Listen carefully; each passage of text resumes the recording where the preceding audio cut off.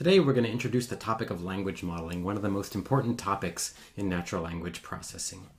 The goal of language modeling is to assign a probability to a sentence. Why would we want to assign a probability to a sentence? This comes up in all sorts of applications.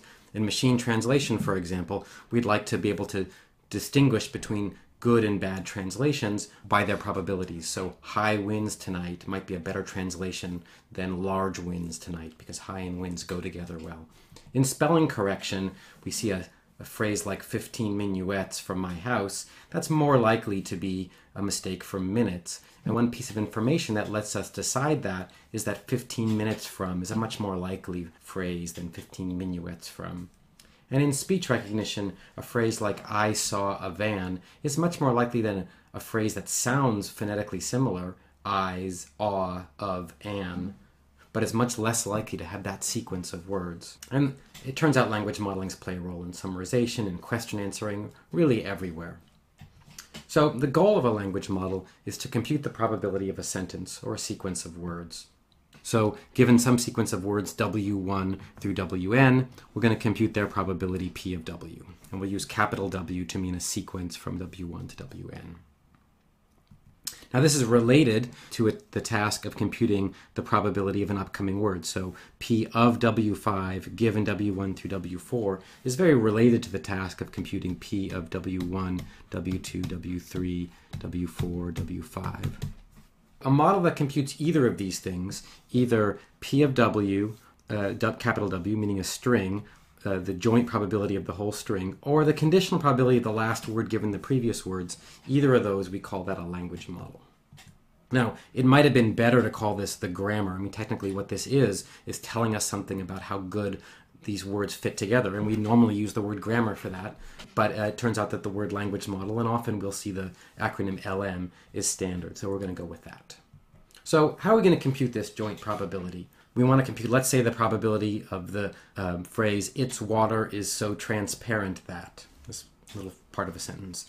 And the intuition for how language modeling works is that we were going to rely on the chain rule of probability. And just to remind you about the chain rule of probability, let's think about the definition of conditional probability. So P of A given B equals P of A comma B over P of B. And we can rewrite that.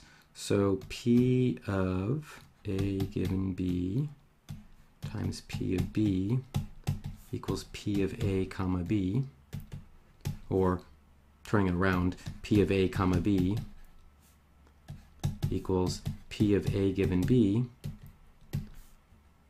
make sure that's a given, times P of B. And then we could generalize this to more variables, so the joint probability of a whole sequence, A, B, C, D,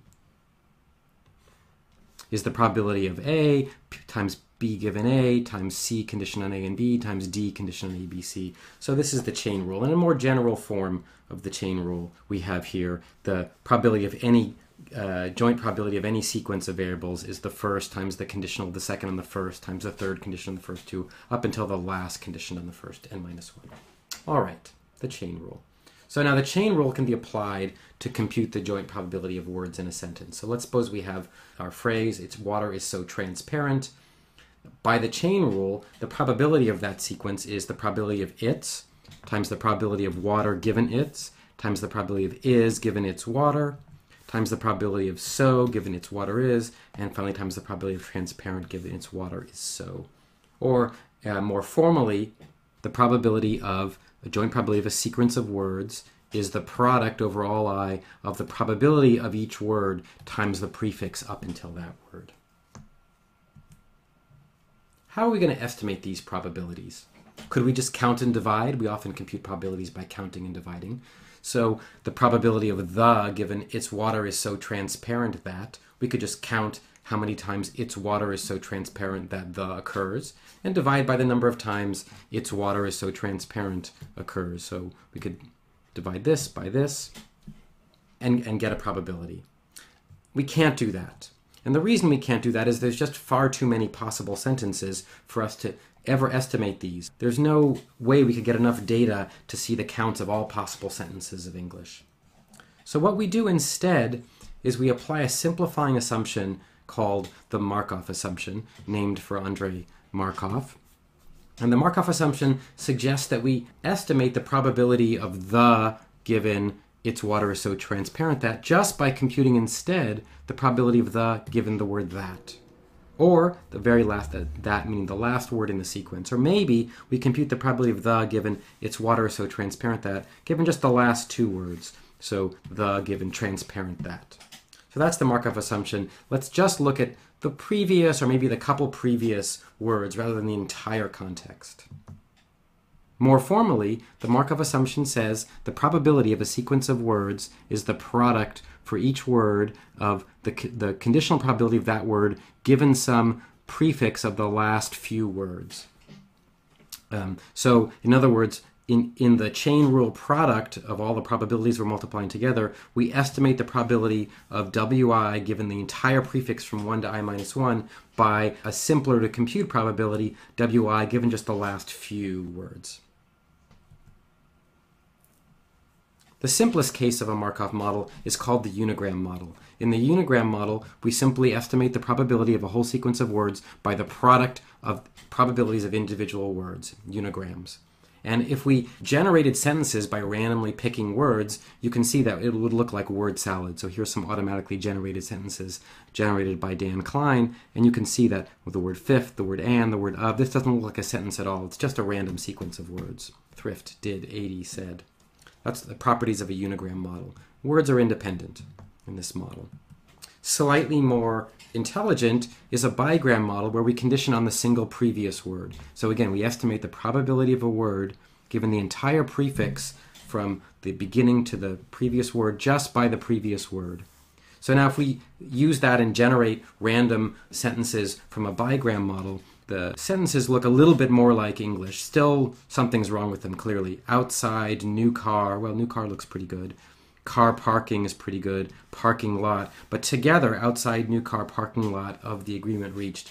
That's not English. So even the bigram model, by giving up this conditioning that English has, we're simplifying the ability of the model to model what's going on in a language. Now we can extend the n-gram model further to trigrams, that's 3 grams, or 4 grams, or 5 grams.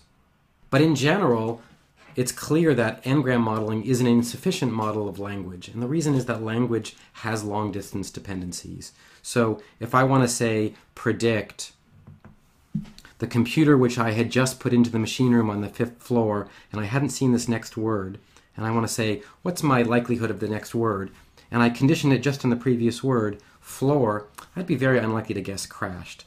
But really, the crashed is the main verb of a sentence, and computer is the subject, the head of the subject noun phrase. So if we knew computer was the subject, we're much more likely to guess crashed. So these kind of long-distance dependencies mean that in the limit, a really good model of predicting English words will have to take into account lots of long-distance information. But it turns out that in practice, we can often get away with these n-gram models because the local information, especially as we get up to trigrams and 4 grams, will turn out to be just constraining enough that in most cases, it'll solve our problems for us.